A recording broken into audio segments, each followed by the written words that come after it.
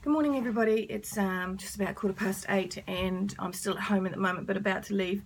I've got a meeting up at Maharangi College with the other Board of Trustees members and a consultant that we've brought in to work with our community to create a strategic plan, because the college is on a next step up, so it's on the cusp of something really, really great. We can feel it. So we have been working with our community and having an independent consultant come in to have those conversations so that we can pull together the strategic plan to take the college to the next level.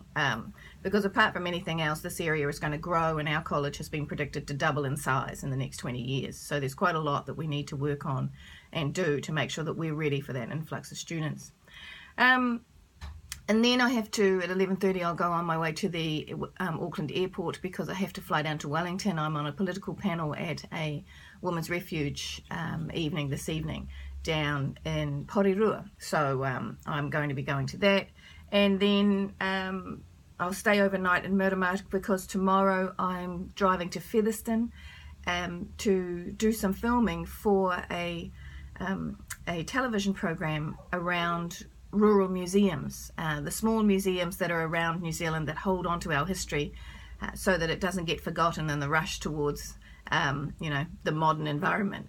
And so I'll be driving over to Featherston to participate and talk about my grandfather, who was one of the officers at the Featherston prisoner of war camp. So so that's my day, and then I'll be flying back here on Friday night because we have the Warkworth Town Hall grand opening on Saturday, which is going to be awesome. All right, I'll check in tomorrow morning. Bye-bye.